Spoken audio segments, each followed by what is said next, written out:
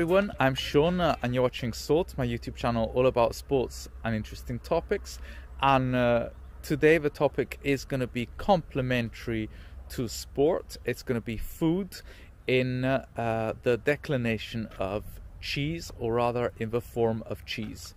I'm here with different delegations of ONAF, the National Association of Cheese Tasters. So we're going to visit this dairy called Savoia, and the owner of the dairy is Francesco Savoia, who is also a friend. The strain of cows is the pezzata rossa, so it's basically a red, white and brown cow. This part of the visit was all about making Fiordilatte, so we saw the curdled milk reach the right point of acidity that makes it pliable and kind of soft. Then it was shredded in bits and it was put in hot water and whey, and at that point it was then shaped into a paste and finally scrunched up in the famous balls with the process of chopping it in balls, mozzarella, to create mozzarella or fiordilatte.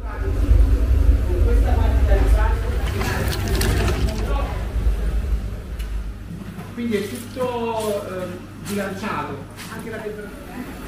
No, va bene, pensavo fosse giusto. Perdona, l'acqua.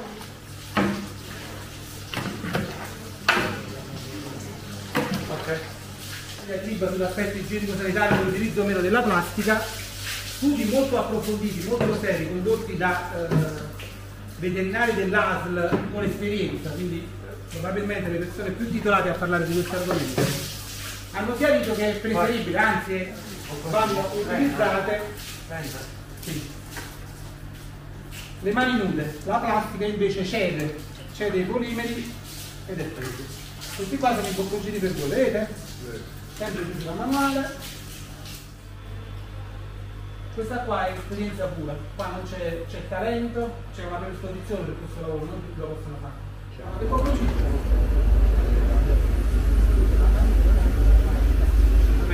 Fantastico, la fase 2 secondi.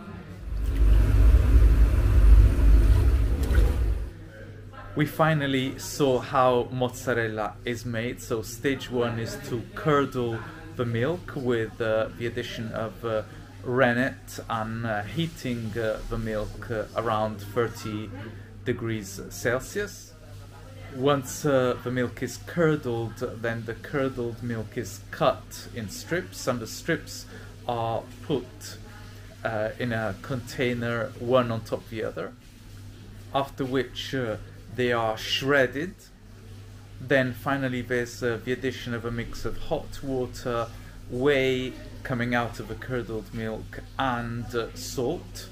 There's around 900 grams of salt for every 18 liters of water. By adding hot water to the curdled milk, it then becomes a paste, and the paste is slowly wound or spun, and finally it's scrunched up into large balls, small balls of mozzarella, or even braided into trecce.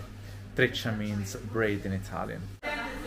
The most important part is letting the curdled milk mature and slowly become acidic, and this is done by letting it rest.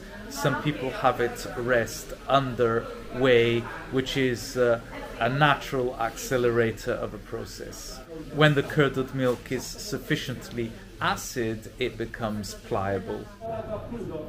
Here Francesco is showing us his caciotta stracchinata, and in a minute we're going to move on to panaccio, which is a firmer and taller cheese, and the next one is a toma. This is a name originally used in Piedmont, whereas the next cheeses are going to be cheeses with red pepper and with saffron in them. Now we're looking at Francesco's Caciocavalli. Caciocavallo means that two cheeses are straddled on a pole for support as if they were riding a cavallo, which means horse in Italian. We've moved to a different room. This room features a natural rock wall that gives dampness to it.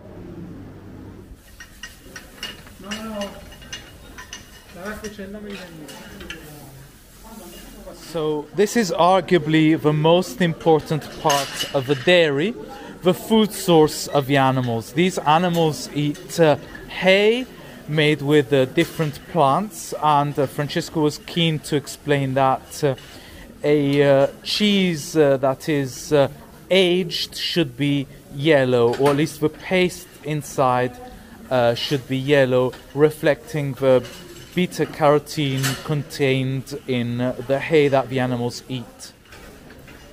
The animals can move in and out the stall as they like, and they also sleep on straw because the straw is the best thermal insulator that Francesco could find and nature produces to keep their tummy warm at night.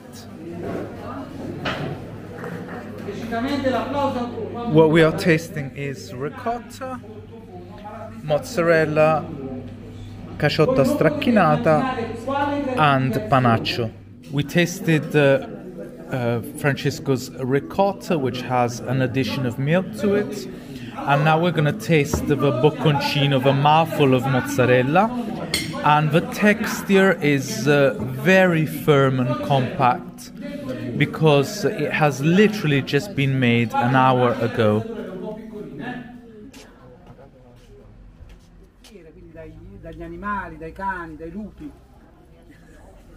I'm with a beautiful girl called Trainee, and she's American, and she came around for the tasting because some friends told her about her. So what's your favorite cheese right now? Right now it's the hangman's cheese.